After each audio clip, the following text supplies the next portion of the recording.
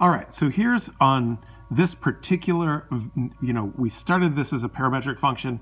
We just call it a vector valued function, and now all of a sudden we can do velocity and acceleration. Here's one velocity vector, here's one acceleration vector.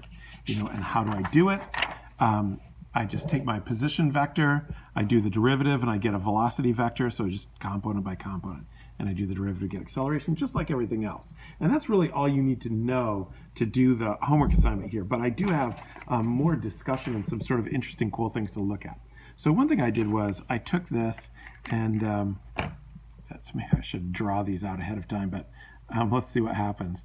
So what I did was I set in my y equals, so what these are is y1 and y2 are the position vector, position x, position y, and y3 and y4 are the velocity vector, velocity x, velocity y. So those are basically the same functions that we have right there. Right. All right. So then I said, let's make a table, and I set up the table the same way that we had set up the table to draw this graph in the first place, using a delta table of 0.3. So every step, which is like a point here, is 0.3. And then I went ahead and made a table of that. So for example, we can see that so we have to remember, x is actually t. y1 and y2 are the position vectors. So when I'm at the position 0, 1, what do I have for a velocity? My velocity is 2, 0. So 2, 0 is, here's my velocity.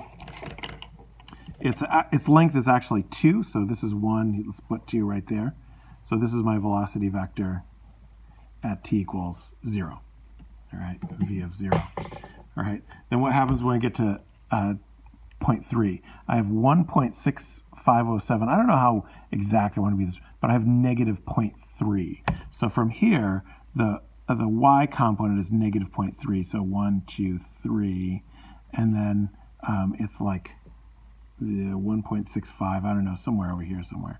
So I'm not being terribly exact. But here's my next velocity vector. So see how it's curving down?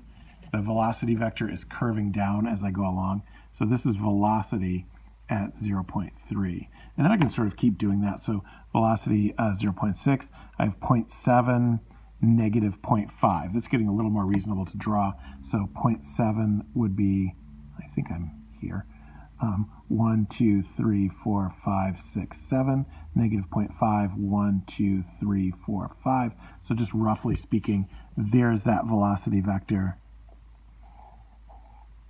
at t equals 0.6. So see how the velocity vectors are going like this, like this, like this. It's telling you how. So one of the things that you're seeing is, of course, we're changing direction, which we would know just from the tangent, dy dx. But see how the velocity vector is getting shorter?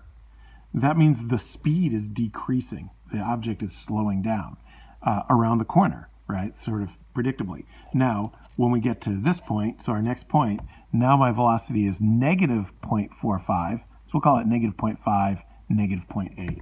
Okay, so negative 0.5, I'm here, I guess.